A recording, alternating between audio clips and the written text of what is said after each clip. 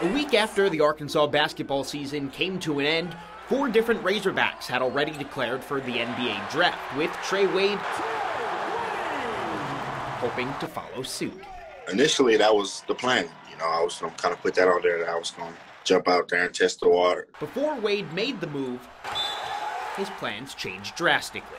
I was in bed, napping, and I got a call. I started getting calls from teams. Not NBA teams.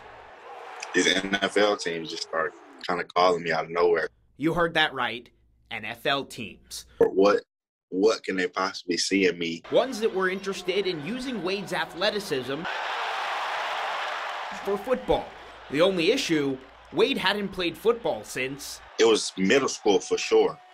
Middle school. But the choice was an easy one.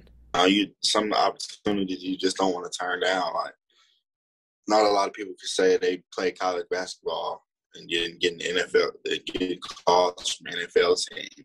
So he began training with Arkansas coaches as a tight end. I started working with the tight end coach, Coach Logan's,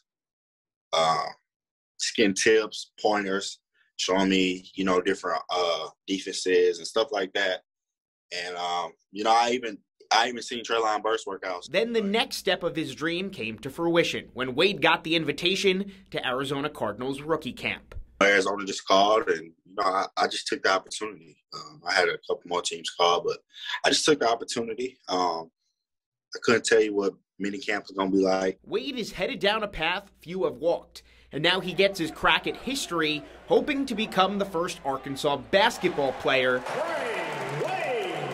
to play professional football. But it's going to be different. It's a new experience for me, but I'm excited I can do this and at least say I did it.